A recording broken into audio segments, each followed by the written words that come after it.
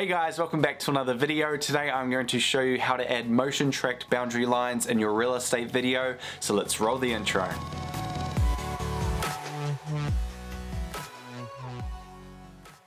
So I've opened up the drone clip which I'm going to be using in today's tutorial. I'm going to quickly set the in and out points to this video. I'm also going to rotate the video slightly to make the horizontal lines of the boundary straight in relation to the video frame. What I'm going to do is click the camera thumbnail button and save this thumbnail that I've captured. I'm going to open up Photoshop and import that thumbnail. I'm going to use this as a reference to where the lines need to be and the size of them. I'm going to place 4 red lines on each side of the boundary. I have turned off the thumbnail layer of the property as I'm only going to export the red lines as a .png with a transparent background. I'm sure there are plenty of other ways to draw these lines for the boundary and to get better quality lines, but for today I'm just going to use Photoshop. We're back now in Premiere Pro, and what I need to do now, since this is a moving shot, is track the red lines to the property. Otherwise the lines will just be floating around the property, which is not what we want. I'm going to open the video clip into After Effects by right clicking on the video.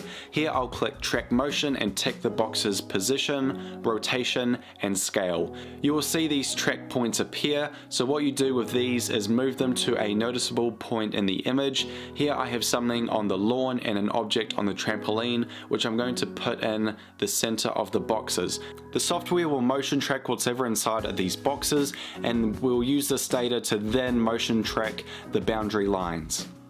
Click the play button and After Effects will work its magic. I'm going to create a null object, select Edit Target in the Tracker panel here, and make sure it's selected null 1, press OK, and now click Apply, select X and Y, press OK, and here in the composition you will see little red points in the shape of a square that is now staying in the same position in the video. I have now imported the lines into After Effects and dragged them into the composition. Here click on None and select Null 1, which pairs the image of the lines to the now tracked null object. I'm going to make a few adjustments rotating the lines to make sure it fits over the actual boundaries of the property, and to make this flow better I will make the lines fade in and out.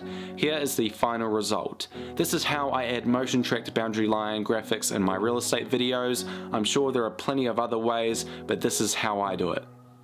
Thanks for watching this tutorial. I hope you found some value from this video. If you're new here, be sure to subscribe and I'll see you in the next one. See ya.